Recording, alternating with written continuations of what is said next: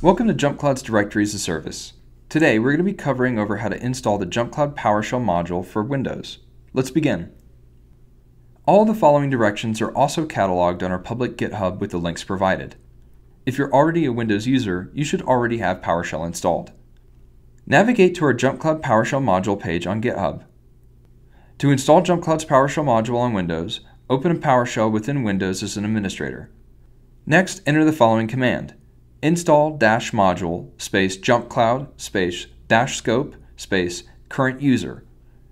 You'll then be prompted by PowerShell to install the JumpCloud PowerShell module from the repository. You can simply type in Y or A and hit enter to confirm the install. After the JumpCloud module is installed, you can authenticate to your JumpCloud organization using the module via your JumpCloud API key and the function Connect-JCOnline.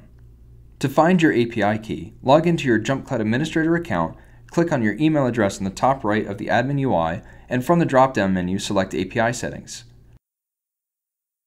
Your API key will be shown, in which you can copy and paste into the prompt within PowerShell, thus giving you access to your JumpCloud organization through this JumpCloud PowerShell module. Once authenticated, you're now able to run any of the commands outlined within the JumpCloud PowerShell module wiki page in GitHub.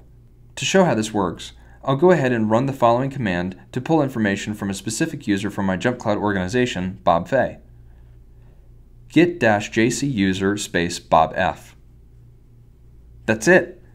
This concludes the tutorial on installing the JumpCloud PowerShell module for Windows. Check out any of our other tutorial videos on how to further leverage and utilize our JumpCloud PowerShell module and the JumpCloud API. Thanks again.